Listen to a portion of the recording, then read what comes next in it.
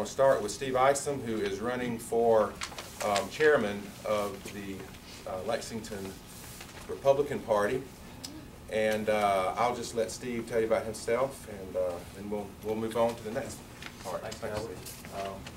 It's been a while since I've been back to see you. A lot of friendly faces out here. My name's Steve Isom. I've been in the Patriot movement for quite some time, even before I got elected, and I am an elected official. I will tell you, it is much more difficult to be an elected official, as I'm sure Tom will tell you, and to be a patriot at the same time and go against the current. It's very difficult. But also, Talbot sent out this very impressive mail with all my background or degrees and all these types of things. He mentioned something on there I want to bring up before I forget. The Sound Money Committee. The Sound Money Committee made a lot of progress over the last year or so on the two bills we have in the House and the Senate here in South Carolina, and the one that was introduced June 28th, the Sound Money Promotion Act. On that committee, we had several people, and I don't see everyone here tonight. Patricia Wheat was one of the key factors in making that successful. Jackie Fowler, Colonel Ray Moore, who happens to be here, Jackie's here. We put a lot of time, effort into it. It wouldn't have been possible without those people being there. Ned Toller, I don't see Ned here tonight. Ned was a key factor in making that successful. And before I forget, Talbot, I know I'll mention this to you, and then I'll go into my spiel about why I should be elected GOP chairman. A lot I want to tell you, but I can only tell you one thing. I got this from Washington this afternoon. Ray, this is what they said I could say to the public. Okay. And you can quote me on this. There is one senator in Washington, and maybe a few more, joining him who was planning later this month on introducing two bills that make dollar exchangeable into gold and silver that can be used as money. So basically, going to tying the dollar back to gold again. That's what we're talking about. Huge implications. Wow. So there should be a lot of excitement in the conservative community for this. So look for that later this month. I wish I could tell you the rest. It's all good, but I can't. I didn't want to run for office to begin with, even in the city of Casey. And it was because of Ron Paul I decided to run. Ultimately, I knew one day I'd be in the rocking chair or in maybe the bed or something, thinking back on my life, and did I do my best to keep this country free? So I could take chances, my friends could take chances in business. You could have the freedom to choose your course in life, whether successful or not. And I saw that slipping away, and Ron Paul was one reason that I decided to run. And I was asked then to make a difference, and I was asked this time to make a difference by people in this room and by people in the GOP. And let me promise this. I promise to keep to the platform of the GOP, the principles, and the emphasis is on principles, not the label of the GOP. Because you see so many people here who are elected officials who say they are Republican or a label, and they don't follow the principles, which are fundamentally the principles of the Constitution.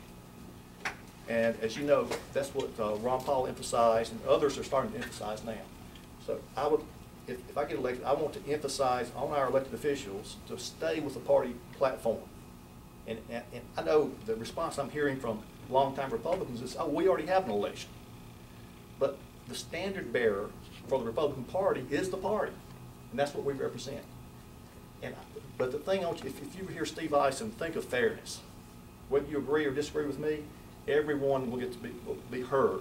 Your opinion will be voiced and heard, agree or disagree.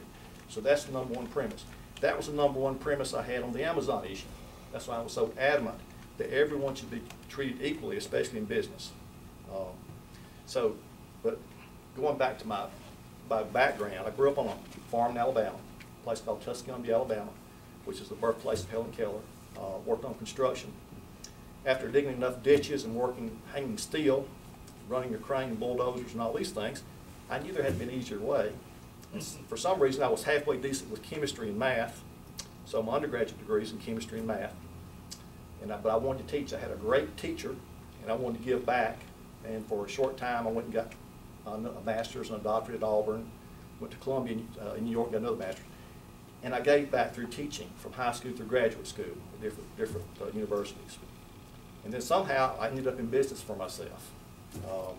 Wrote a lot of software, have a couple of utility patents from the United States Patent and Trademark Office. Some of them are translated into Chinese for whatever reason.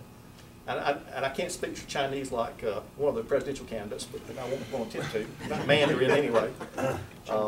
But, you know, it's all about taking risk. And this country allows each one of us to choose a course in life, something we want to do. There is no guarantee of success, but we have that option. And what I see developing now is the government stepping in to take that potential failure away. I don't like that. That's not right. So Richard Ekstrom was here one night. Richard took his tie off and hung it over this podium. He said, the economic pie is so big. On one side of the pie, from this part of the tie over, you have the government size. The government size has grown.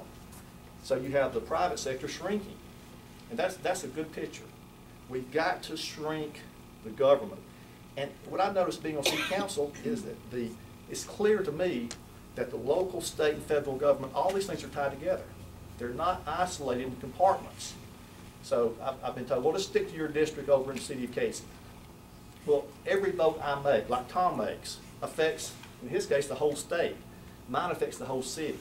So my actions have a wide-reaching impact. Also, I try to get a resolution passed, and I'll give Kenny Bingham credit, even though he disagreed with me on term limits. The state of South Carolina has the Constitution set so that you can't limit the terms of locally elected officials. So I wanted to change the Constitution to allow that option, the option of term limits to be imposed on school boards, county councils, and city councils. I lost by one vote, even getting the resolution out. I know Alan Clemens attempted that, and he lost on that, but we are the second city in the state to have financial transparency of check register. So, and I could tell you a lot of other things I've worked on in the Department of Molecular Genetics at Richland before they closed in the late 90s. I worked on the Human Genome Project. I worked at Scott's Ice Machine, based out of Chicago, here at Fairfax, and out in Texas. So I've worked on a lot of different software systems and a lot of different business systems. I've got a lot of technical background, and I hate to say I'm not a politician, I'm not, because I can easily get people upset with me, and I will. If I get elected, but I will promise you, everyone will have fair opportunity, and I will encourage open discussion, even things I disagree with. So, any questions for us right now? So, vote Steve Isom, GOP chairman. I appreciate your vote. Thanks, Steve. Thank you. Thank you.